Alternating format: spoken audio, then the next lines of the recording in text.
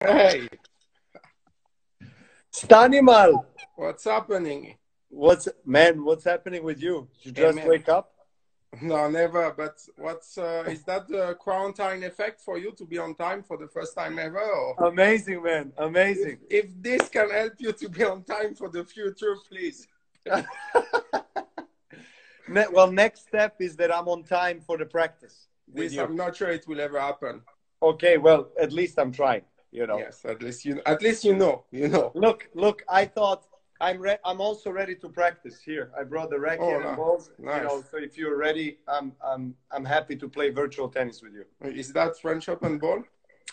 No, that's actually Australian Open 2013. Okay. The one Uh, you remember, 12-10. Yeah. Well, this one how I did you don't. go? This one I don't remember, but one of the many I don't remember, unfortunately. Exactly. Yeah. Roland Garros, I only remember the 16. Yes. 15, I think I played finals, but I don't know what happened that day. I don't know. Me Did you neither. play that year? I think I did play it. Oh, really? Oh, you were the funny guy with that crazy shorts. Hey, be careful. Hey, be careful because it's there. I knew it, man.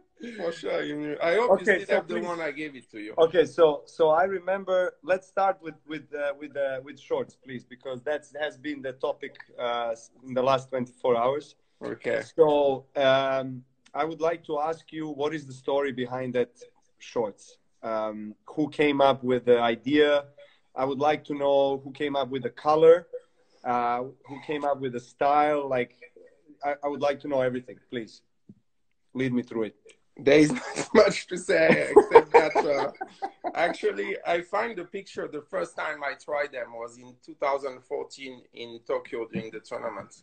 That's when I got the clothes. But as you know, I wear the clothes they gave it to me. Yeah. And Well, but you didn't have the say in design, like they didn't ask you previously. no, not for that. No. After that, we start to have more conversation about it, the colors and things like that. I could see After the that, the evolution after that. evolution. I tried to get a little bit less color in one shot, but yeah, at least it made people talk about it. Well, listen, I think with that shorts, won you one of the biggest tournaments in the world. So you should definitely Yeah, wear but it people more. remember more about the shot than about me winning, so that's the problem, maybe. Wait, do I remember well that you put the shorts next to the trophy Yes, after I the did. finals? Yeah, I did. I had to.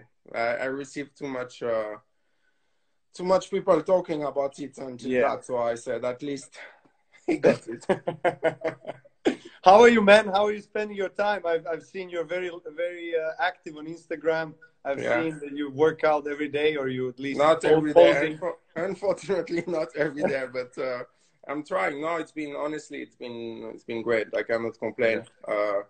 Living in a nice place and spending a lot of time at home for once that we're not used to. Spending Yeah. a lot of time with my daughter also, so that's something different and than normally. So at least this is positive. Are you But doing homework with I'm doing your the girl? school, not Yeah. every day. The mom do also, and I do a week there. But yeah, Nice. I don't feel she's lucky to have a teacher like me. But she will. Well, it's What good. about you? Yeah, I mean, same thing. I had a nice chat with Andy yesterday about about being at home and Mm, about how does that feel. yeah, I think it in a way it's strange because it's the first time. I mean, in my last 15 years of my life that I've been in one place more than yeah, I don't know, almost yeah, 2 months, yeah. and that I spent so much quality time with my family, with my children, with my wife. I'm really grateful for that. Mm, Obviously this uh, coronavirus situation is terrible for a lot of people in Europe and in the world.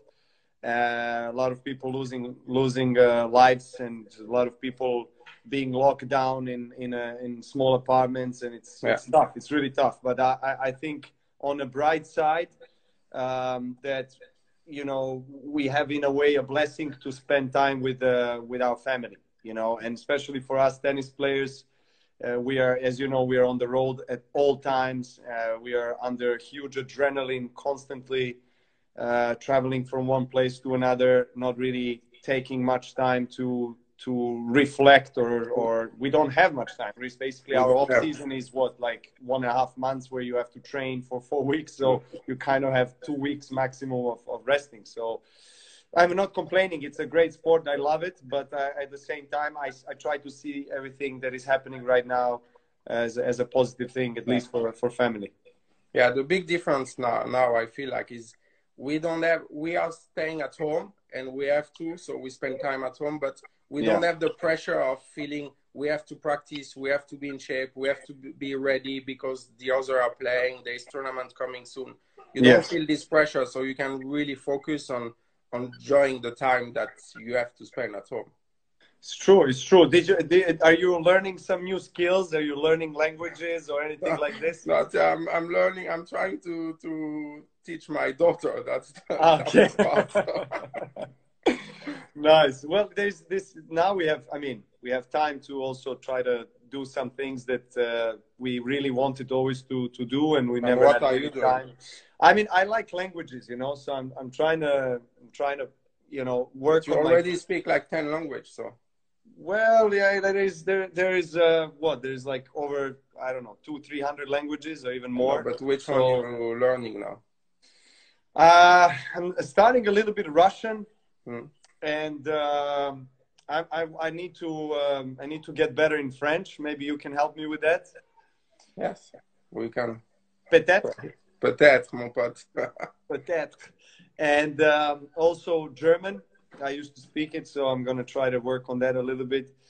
And I don't know, you know, you have a lot of time to read. I think I'm reading different books. What are you reading these days? You have any book to recommend? I'm reading more about, I like a biography about sports athletes. I like to learn a bit from others. And, you know, I always try to learn from you, from other guy when we can talk. And for me, that's something really you can use as an athlete. Nice. Did you watch Andy's documentary? Yeah, of course. Do you like it? Yeah, I love it. Everything that can give you something that you don't see, something more into it, more deep, it's always interesting. And especially with Andy, who gives so much, I think it was great. Yeah. Of course, it gives you insights on. I mean, he was struggling a lot in the last 3 years, you know, with injuries. So it was very interesting to kind of get a little bit closer to him through that documentary of understanding what he's really going through. I think that part where they were showing the surgery, that was a bit too much for me. I mean, it was really hard to watch. Some people have the stomach for that. I don't have the stomach for that. But it's it's really hard. I mean, you went through also quite a few injuries yourself, right? The surgery of the knee a couple of times. Yeah, I've been there. I think like when I was younger, I had the first one 2007. That was okay. That for me was going quick. But the last one in 2017, the big surgery of the knee, for me, I really struggled mentally to get out of it. For me, it took me a lot of time, and I think like, especially because in tennis, it's never stop. There's always a new tournament, always something new coming. The mental part is the most difficult one. Yeah. What do you feel mentally is what kind of what part of the mental challenge would you kind of say that is toughest for you to handle? I mean, when you're coming back, what is for me, when I was coming back is to be patient. I'm really impatient, and to really accept it and to take the time you need to come back. And when you get to such a big surgery later in my career, when I'm closer from the end, but in the same time I was at my best level that I never had, was mentally tough to really accept it and to do the work I needed, especially because there is a lot of question mark. With my surgery, it was a lot of question mark because we didn't know if my knee will handle that surgery and if I was going to be able to come back. So that was the toughest part. And when I came back the first time in Australia, was 6 months after, I knew I was far away from my level, but it was in a way to test it. But I was hoping that after that, it was going to go only step by step better and better. But it went the opposite for a few months before after coming back. So basically, it took me almost more than a year to come back to my level. And mentally, that was the toughest part. Yeah, of course, of course. I was sharing the same thing yesterday with Andy as well. When we talked about, you know, the comebacks and the injuries and how that affects your emotional, mental state, how that affects your character, you know, because, you know, if you're playing on a very high level for many years and then you're, you know that you have the quality to be a top player. And then because of the ranking system and everything, if you're out for a long time, like 6 months or more, you know, you're losing a lot of points. Sure, you can use your protected ranking here and there, but your ranking is quite low. So you have to rebuild everything from the beginning, you know? Yeah.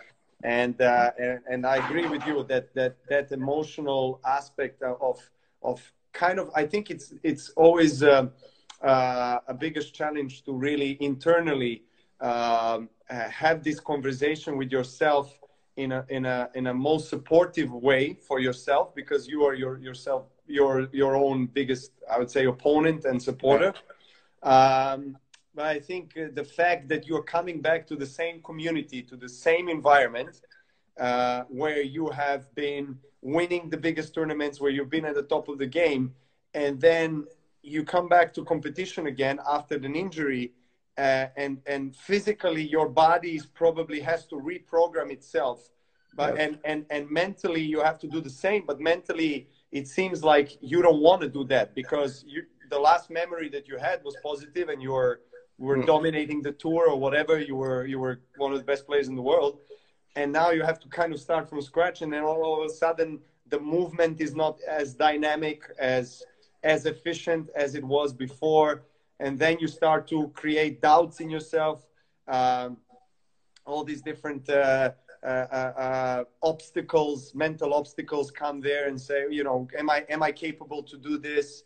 Am I ready enough? Maybe I was rushing too much. Maybe I'm not. I was supposed to be more patient. Once you start to ask yourself questions, so many and you questions, know how it is. It's over. It's over. Right?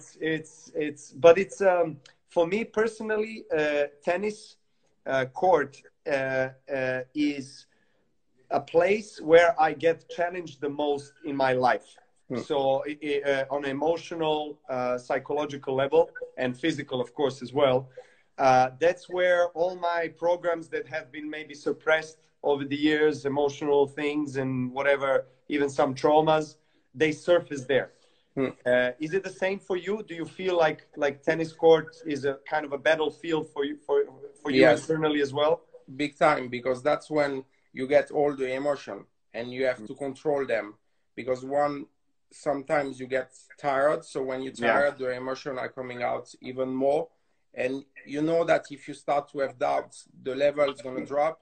You know, if you start to think a little bit too much of what you want to do, or what you're going to do, or how you're going to do it, it's going to be a different match. And for me, it's always been like a big puzzle. You have to put all the pieces together to play your best level. And in my career, it took me so many years to get there at my best. And I knew at that time that when I was feeling good with every aspect of the game, but not only tennis, mentally, physically, then I was the best player I could be.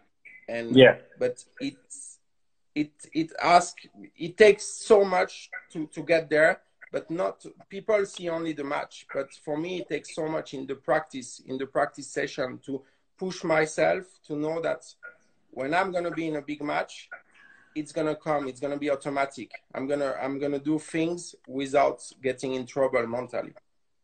And how did your private life and everything that you experienced, you know, with your family or privately, let's say off the court, affect your performance on the court and everything that is happening? Because for me personally, I always believed in the holistic approach to life. I mean, I can't separate, even though I understand that, you know, throughout my life, I also had people that were telling me you have to separate and differentiate yourself as a tennis player and yourself as a, you know, brother, son, father, husband, and whatever. So you have to separate these two.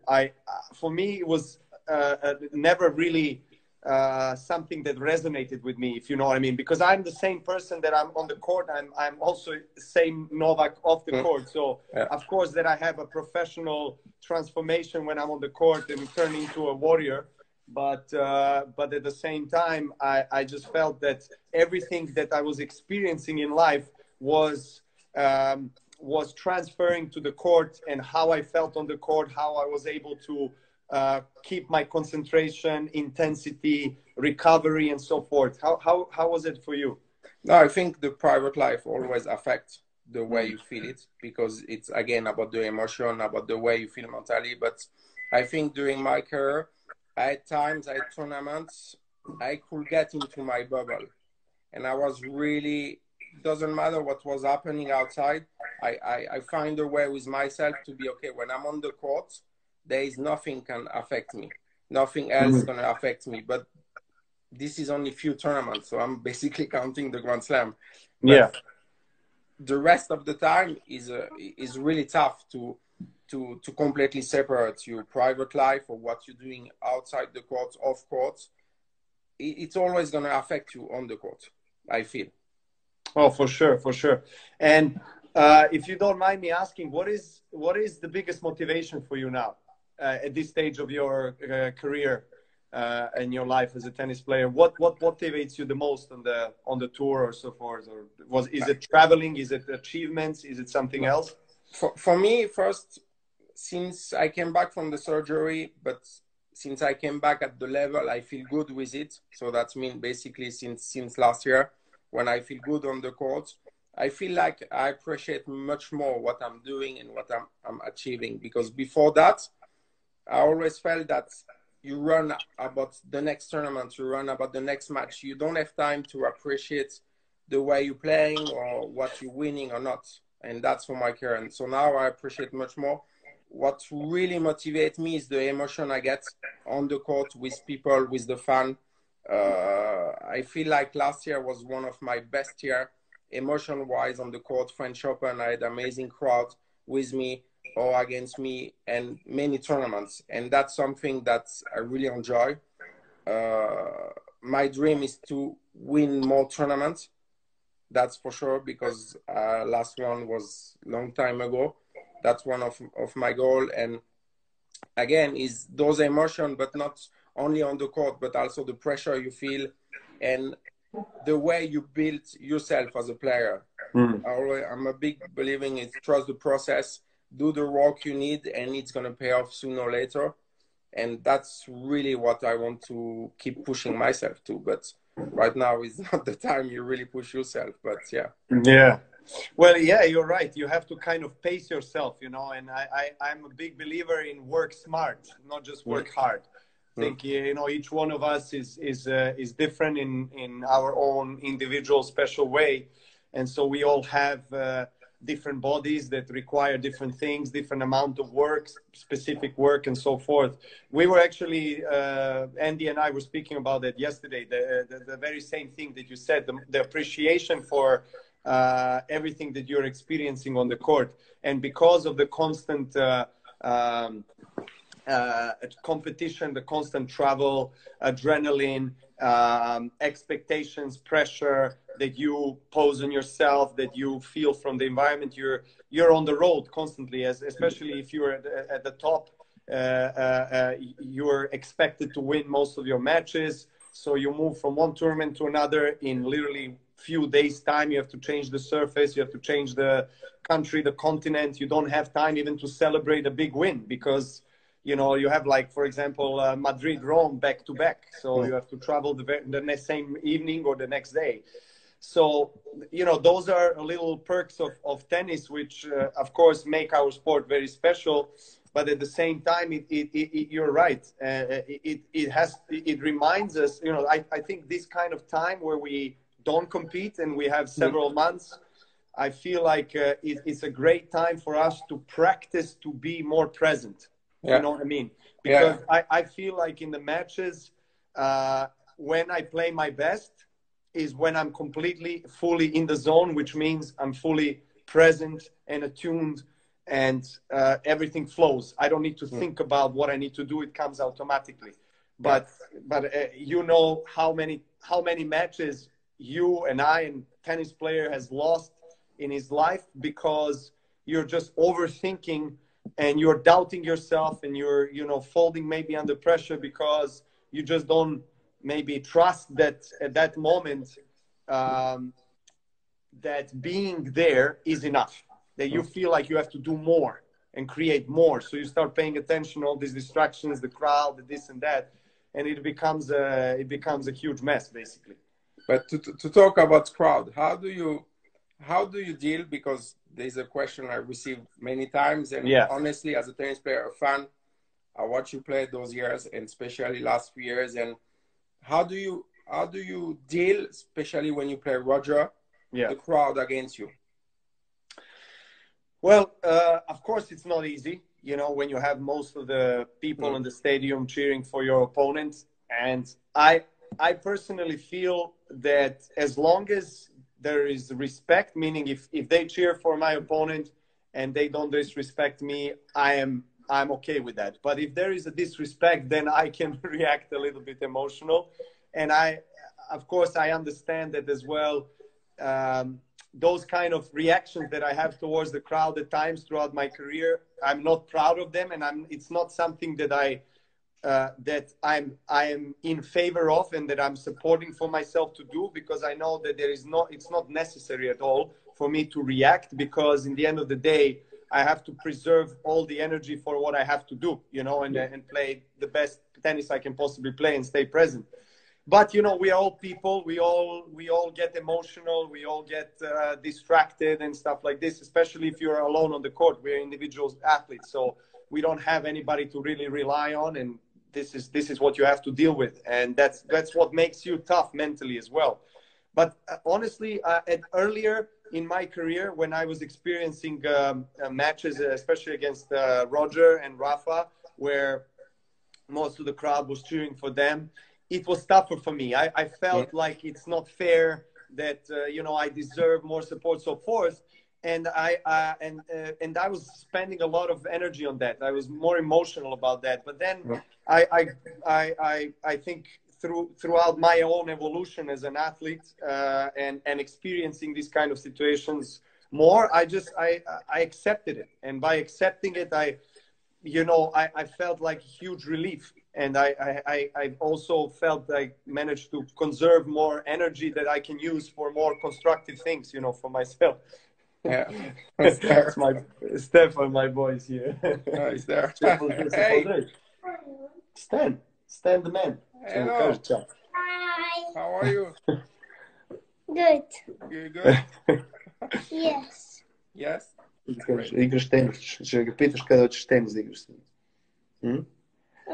He would like to play tennis with you. He's just shy to ask you. But I cannot wait. When you invite me, I will play with him for sure. Okay. Are you practicing tennis or no? No, well, we are playing a little bit in the garden, basically. You know, just we put a little net so we play, and he likes to play. He's motivated now. We'll see how that works in the future. But going back to what I was saying is as well. What I said after the finals last year against Roger in Wimbledon, which was you know, one of the most epic matches that I was part of, and there it was really interesting, you know, in terms of the crowd support and everything. With most of the people were cheering for him, and I mean that was obvious from on and off the court as well. But that's why you think it's still like that. Why is it like that? Why you think it's still like that? Why do I think it's still like that? Yeah. Well, look, you know, I mean, we can discuss about various things and factors why this is in such way or other way. It's really hard to say. I mean, for sure, one thing is that Roger is, you know, arguably the greatest player of all time. He's he's the guy that is liked around the world. So I don't expect, to be honest, in most of the cases, as long as he's playing, the crowd to be in majority on my side, if you know what I mean. Yes, some places maybe, but in most of the places they're going to support Roger, and I'm okay with that because it's Roger. So, and it's very similar situation with Rafa. So yeah, it's hard for me to answer to that question. Why is it like that? Am I contributing to that in a negative way, that I'm taking away the crowd support from me?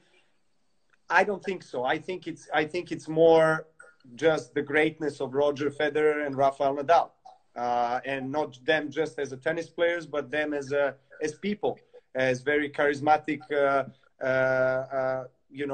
nice guys, humble guys, great champions, that have made huge mark in our sport. And I am part of their era. So in one way I'm lucky, in another way maybe not so much. So I guess, I don't know. What would you say?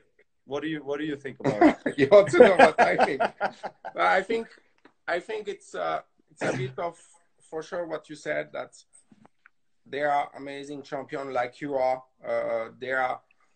I think in your young age you were a bit different, of course, like we all are, and that they took this spot already of the nice player, humble, and always fair play and all, and that in a movie you cannot have three good guys.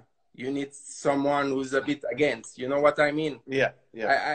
I'm saying that with a lot of respect. No, of course. And that's probably, I think, when you were all three younger, that's the direction that everybody took a little bit, and now it affects a little bit right now. Yeah, but it's true. My vision.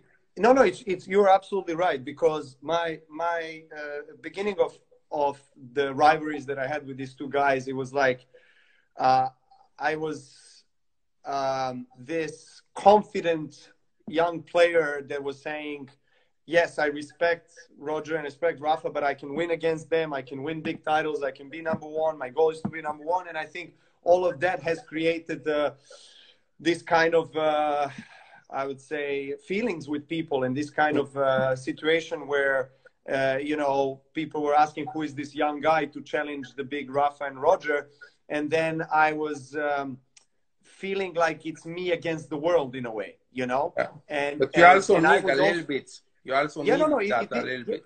Yeah, that's how I felt. I don't feel that way anymore, to be honest. I mean, for many years now, but especially in the first, 3 to 5 years, I was feeling like, okay, it's me against the world. I got to prove it to everybody. I'm going to fight. I'm going to, not give up. I'm going to be, focused, and I'm going to be fearless warrior, And of course, it did give me results in terms of tennis and everything, but at the same time, of course, it was giving me a situation that was difficult to also handle, because every time I would go out on the court with them, it would be tough, and it still is. But I guess it's different from my perspective. I have internally, I have changed the way I'm experiencing this, that I'm seeing this, and so that has changed the whole external experience for me as well.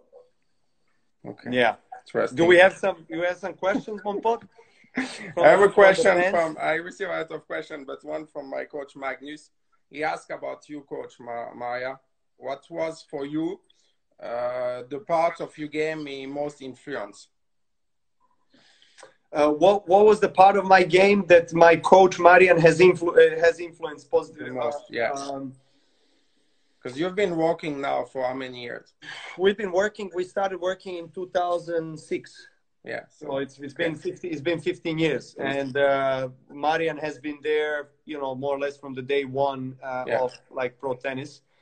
And Marian has been an incredible role model for me in my life. It's really hard to talk about him only as a tennis coach. He's like a brother. He's like a father to me. He's like family. Really, we've shared so many moments. I remember, times when I was struggling mentally, emotionally. I would go into his room crying was, I think, one moment when I was really down on myself, where he lifted me up and helped me tremendously, was in 2010. I think when I lost to Meltzer in quarterfinals or Roland Garros, I was 2 sets to love up, and I lost in 5, and then I had a little bit of a crash, and I went to his room crying on the floor, and he was there for me, him and also Miljan, my physiotherapist, and one of the best friends in my life. You know, these guys have been a tremendous support. And Marian, in terms of technical stuff on the court, I think he has helped me a lot with positioning on the court and how to tactically execute the right shots at the right time. We worked over the years on forehand and backhand, probably a bit more on forehand, and serve as well. And we were bringing in, other coaches on board as well. Boris Becker. I think Boris I saw Boris. watching. I don't know. He's watching. I don't know. Hi, Boris. Yeah, he's watching. He's here. Sure. Boris, Schatzi, wie geht's dir? He's an amazing guy, and he has helped me tremendously with my serve, because I feel like earlier in my career I was serving well, and then I had this elbow injury, and then everything started to change. My technique has shifted, and I don't know, I lost my rhythm for the serve, and then Boris. Quick joke. I thanks Boris. Yeah. Because in quarterfinal Australian Open, you made serve and volley on match 1 against me, and you missed the volley. And that was the transition for you when you were starting to go at the nets. Well, to be quite honest, he did not say anything about that play. He probably liked the play from the standpoint of being courageous, but I don't think he was not actually making me play serve and volley, but he was just, we were working a lot on the serve. And same thing also with Boris, and now with Goran Ivanišević as well. Is like Marian and I have always tried to see, what are the little details that we can improve in the game biomechanically, in terms of tactics, in terms of strategy, in terms of positioning on the court. At that highest level, everything matters, as you know. So I think Marian has contributed to, of course, every shot, because it's hard to pick just one shot. From the beginning, we worked on that hard, but I think mostly on how to strategically place myself on the court and position myself so I can execute the best shots at the right time. Yeah. It's been so long with him also, though. Yeah. How long have you worked with Magnus? We started in 2013. 13. Okay, yes, you guys have been 2000, so a long time also. Yeah. Nice. Big Grand Slam with him. So what do you feel Magnus has contributed the most to your game? But I think we got also, maybe not as long as you, but for me, we are really close. He's like a really close friend. We share everything. He saw me cry more than one time, unlike you, cried many more times after losing. But I think in my game, something that's really helped me is that to practice in a way that it's come back a little bit more automatic when you play the match. And that you know that when you start to have doubts during the match, you can rely on what you did in the practice court. And that's something that's helped me to get confidence little by little. And for me, that's one of the big reasons of why I start to suddenly win bigger matches in my career. I have an interesting question for you, because it's very interesting for me to observe players in terms of the practice and how that translates to the match. Do you feel like, are you one of these players that needs to hit an extra ball on the warm-up or on the practice so you can feel the shot more? Or when it's time and you say, okay, it's enough, so less is more, and basically that's going to make you feel better on the match?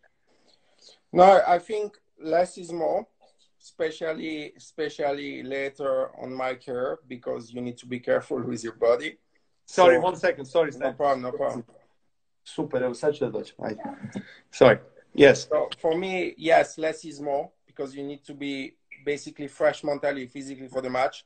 But I'm kind of the player who needs to quite have the hours of practice before that. Yeah, I just need to find the right balance of Okay. when I can push myself and when not. But I'm not the player who's gonna warm up, miss the last smash, and ask for more smash because he missed one smash. You know what I mean. I know when I'm ready, and when I'm ready, I can completely turn off 1-2 days before the match.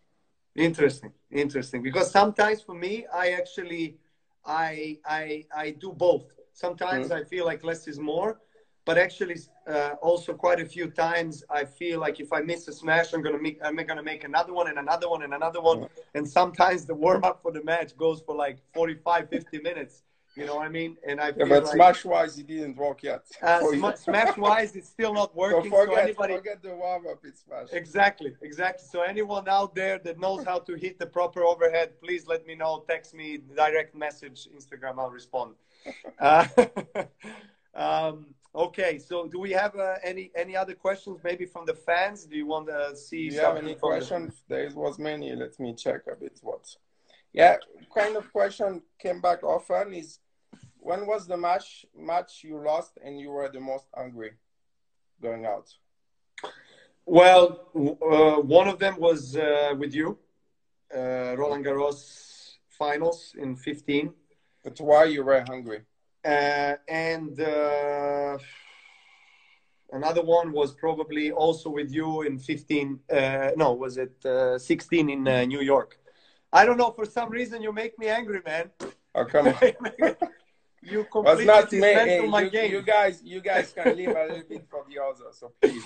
I've been 15 years on the tour, and I got only few, so please let me that.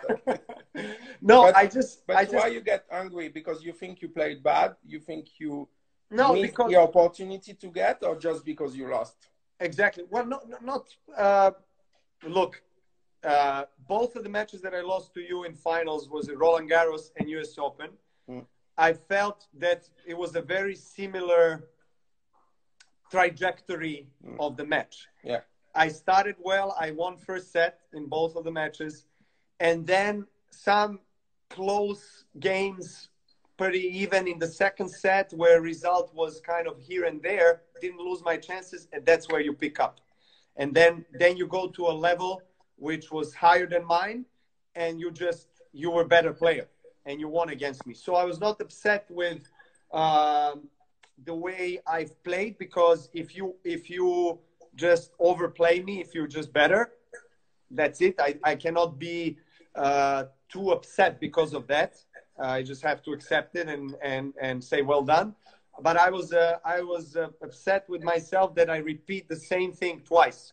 That I allowed you to take over the momentum and the control of the match. And I feel like I had an opportunities in both second set of both finals to just win the second set, and then probably the match or there would be a much higher chance for me to win with being 2 sets up. So this, I was upset with this kind of outcome, so to say, with my loss of concentration and loss of intensity probably in those moments. That's all. What about you? Me, I will say was one match for sure, clearly.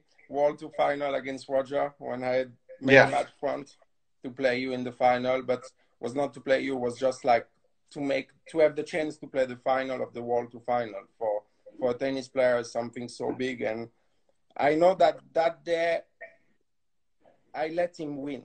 Like, there is not that match. I know I had everything in my game and in me to finish it. And I made the mistake. I shouldn't have done it. And another one, big one, was again Gasquet in Wimbledon quarterfinal. I think it was 2015. And I lost 6-4. And I think the level in general was really good, like for me on grass. But for me, I was really angry to not have the chance to play you in the semifinals, especially just after, because we played against each other on every surface, but not on grass. I was happy, to be honest. Yeah, I'm not sure. Sorry You that would you have lost killed that me match, but I anyway, was so happy. please, you would have killed me anywhere on grass. But I would have. I wanted that day so much to play you in the semi-final of Wimbledon. That yeah, I was really sad after that match. Yeah. And how long does it take you usually after the match like that, where you, I don't know, you feel like you let yourself down in a way, you know? I mean, how long does it take you to recover, like, and be ready for next match, next turn? In World Tour final, it took me. I let myself be down the next full day, but then I had to push myself because we were gonna play the Davis Cup 5 days or 6 days after. So I had two options: one to stay down, and knew that day that then you'd not give yourself the best chance to play well in Davis Cup, or just be like, okay, I give 24 hours to my brain to completely be down, to be sad, to be mad, anything, any emotion out, but then you focus on the next match. And the next match is so important that it's going to make you forget what you lost before that. But I also feel that early on in my career, it took me longer to get over matches, especially big matches. But when I start to basically, after my first Grand Slam, it's always been short. It's always been short. Like, I lost. Okay, I lost. It's not the end of the world. Next one. Go back to practice. You know what it takes. You know what you have to do to be at your best, or at least to give you a chance for that. But normally, right now, like last few years, it doesn't take time to really get over it. I'm already thinking about, okay, what do I want next? Do you like watching your own matches and analyzing? I feel like that's not something I'm the best at. I feel like I watch sometimes a little bit points there and point that, but for me, I feel like I know exactly what I did. I know exactly when I lost the match. I know exactly when I did this double fault. I know exactly that at that moment I went a little bit defensive. Like, I can tell you every match. I know what happened in the match. So for me, watching it doesn't really help me unless I do it with my team and then my team explain to me something, but they can explain to me without watching the match because I know exactly what happened. So yeah, that's not my favorite. I prefer to watch other tennis players. Yeah. Prefer to watch you. I in tournament, I love to watch the match. Like, when I'm back in the room, hotel, especially in Grand Slam, I put the TV on and I watch the match because I think for my career, I learned so much by watching you guys and practice with you guys. That's when it helped me so much to be a better tennis player. Absolutely. Yeah, same for me. I think I love watching tennis. I think for most of the guys is the same. You know, when you're during the tournament, you're like always constantly following what others are doing and analyzing their game and trying to pick few things that you can implement maybe in your game and try. And I feel I also like, even when I'm not in the tournament, like when I'm at home, I like to go on YouTube, or I like to look at some replays and highlights of the matches, or some slow motions from like all the players, from Roger, Rafa, yourself, or anybody. And there's always something that is very interesting for me to really try out myself on the court next time I'm hitting a ball.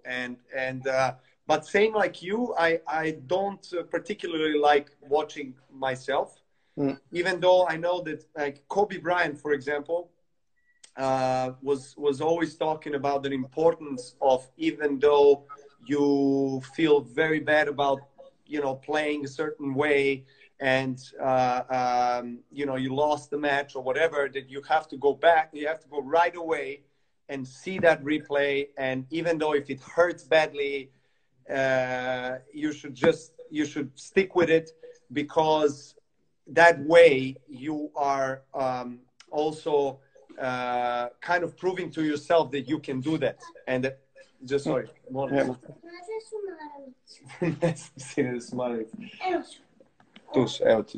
sorry. So I do understand that there is an importance of that, and I do prefer watching and analyzing the videos of myself from the practice sessions, or like practice sets or whatever, if somebody records me.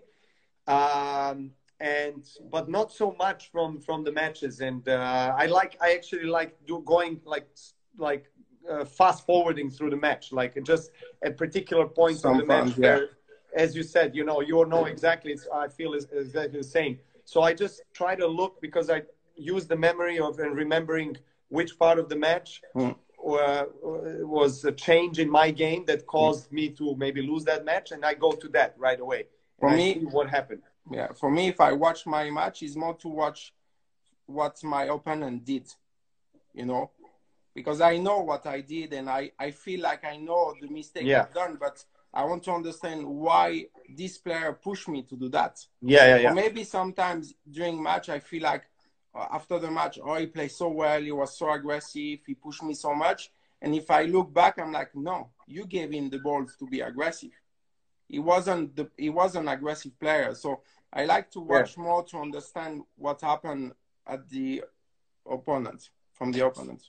Yeah, absolutely. And you're right. And there's it's funny, but how emotions can play a game with us, you know, even if you win like easy first set, you know that the next few games are crucial for you to maintain that level, right? You know, exactly. That's, you know, I think like with age, you know, even more, you anticipate even more that next game, this one, it can make the difference, you know? And that's I think something I feel dangerous for me with age and later in my career, is that to not anticipate so much what can affect or not the match, and to stay more in the momentum, because you've been playing those matches so many times that you know exactly that one break point, 1 point at that moment can completely turn the match. So sometimes you think too much about the future and not into the moment. For sure. All right, Stanima, let's see. We have a few more questions maybe here from the fans. For sure. You let me know if you have an interesting question that you want to... I cannot get the question, only you, because you've been online. But you can see the comments. The comments. You both have the best backhand, one and two-handed backhands? ? Was that a question, or is that the... But we know about you. That's what... I know about you as well, man. So we're all good. We're all good there. Okay, let's keep going. We got time. Okay, let's do two more questions. One more question. Yeah. And if you get good question. Let's see. Stan, are you 35? Are you 35, Stan? Yeah, I had a great birthday alone. I 35, man. It's late, huh? No, you look younger. What are you using? What's your secret potion? Oof, you don't want to know. It's not vegan. Let me guess. Not vegan. Let me guess. French wine. More Italian wine. More Italian. You like Italian wine? Yes. Ooh. I do right. More romantic soul right there. You got any good question? See, no questions so far. A lot of hearts. Thank you guys for being here. Chrissy Everett is watching. Where do you see tennis in 10 years? That's a good question. Ooh, that's a good question. That's a very good. Actually, maybe Stan, you can answer that first, and you can tell me where do you maybe see tennis after Corona, and how is that? How is Corona? Honestly, there is a lot of question mark about. Then I have one question also for you, because I read a lot of stuff. But no, after Corona is a lot of question mark. The first question is, when is going to be the after Corona? Yeah.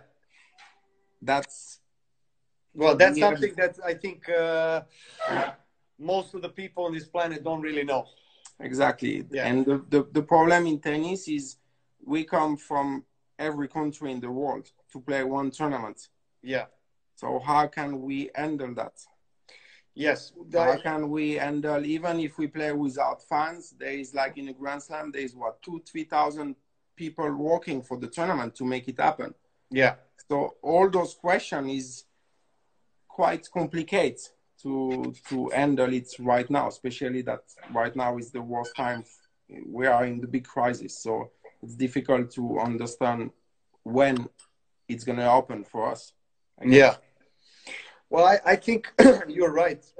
This kind of unpredictability is something that we are not used to. Also, I think as tennis players, we're always used to knowing what the near future is going to look like. We make our schedule, we make our plans almost 1 year ahead. We know where we are going, what we're going to play, where we're going to be.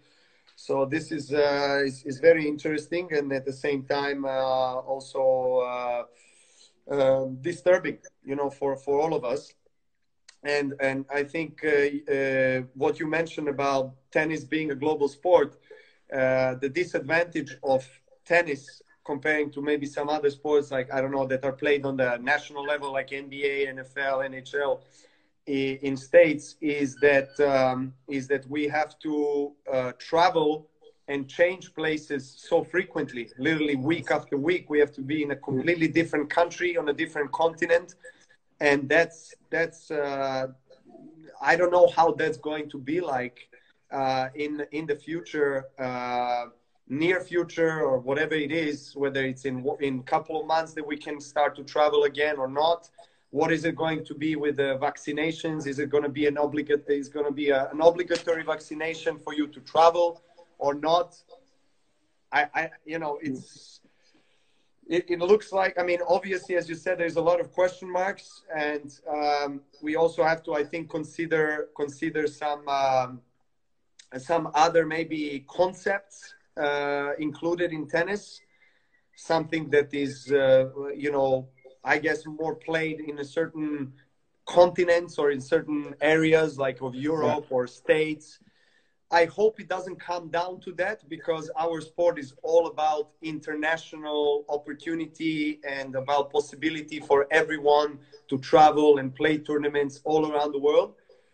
But if this corona virus situation escalates even more, I'm afraid that we are going to, in a way, have find a solution. Find some solutions, because guys who are ranked between 200, 250, especially to 700 or even higher, are thinking about leaving tennis right now. Because they already barely make a living, so it's tough. Exactly. That was my question. About it. How do you? Because we all tennis fans and everybody start to read things that came out from the top. How do you think tennis can help those players who barely make a living, but they like to be 250 in the world in tennis? It's already amazing. Yes. And they barely can live right now. So what is the option that can help them to at least survive the coronavirus until we can start to play again? Well, let me answer that question from two perspectives. First, short term, and then long term.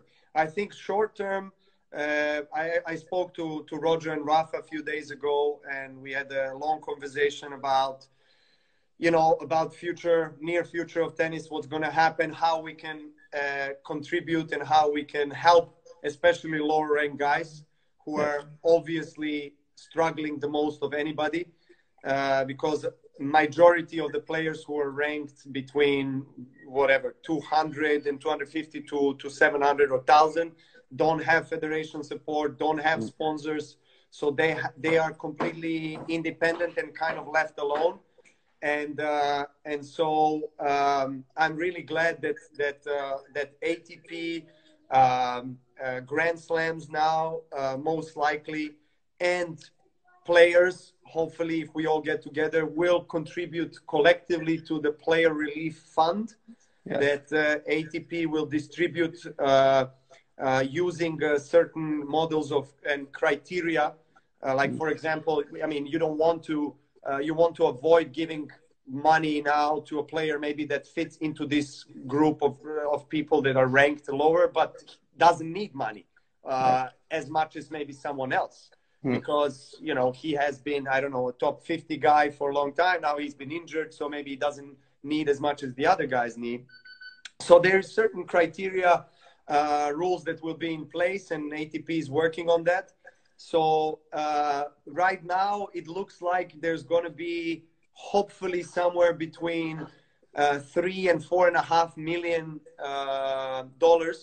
that is going to be distributed to these lower ranking guys, and then other things short term that we can do, and that depends obviously on the continuation of the season, and that's something that the players also have to agree, is that whether or not in the certain tournaments, maybe World Tour finals, maybe bonus pool for top guys in the end of the season, that kind of money, whether that kind of money will also be transferred to this relief fund. Yes. Or if we don't have any tournaments this season, maybe we can collectively take certain percentage from our prize money from the Australian Open in January and direct that into the relief fund. So there are always ways that you can help. I'm really glad that tennis ecosystem is coming together. Yeah. Because I think everyone realizes the importance of the base of the tennis, and these guys are that are ranked from 250 onwards. They are the ones that make the grassroots of tennis, that make the future of tennis. And I feel we have to be united. We have to support them. We have to show them that they're not forgotten, that we are there for them. But also, I feel we have to send a message to the younger generations that are taking in consideration to be professional players, and to show them that they can live out of tennis, yes, even at the times when there is a pandemic and there is a financial crisis, that they still can rely on the support of the top guys, of the ATP as a governing body, of ITF or Grand Slam. So that's short term. Long term, I think that what we did now in a short term, which is coming together for this cause, I think this is necessary to happen in a long term, which is more complicated, because as you know, there is ITF, that is independent entity, International Tennis Federation, and longest standing tennis federation in the history of our sport. Then you have obviously Grand Slams that operate as independent entities, and you have ATP as well, you have WTA. So all of us have to consolidate somehow and come up with a plan and a system that will support especially the base or the grassroots of tennis, which is this lower rank guys, both men and women. We have to somehow regulate better the initial levels of professional tennis, and allow these players that are starting to play professional tennis to have an easier way of transitioning to the higher levels. Yes. If you know what I mean? Because right now, a few years ago, there was a rule change with the challengers, the Challenger Tour, and the Transition Tour. I don't think that's good, to be honest, because it creates even more separation there. Yes. So there are ways. It's not going to be ideal, but I'm glad that at least we're all looking into changing things for better. And there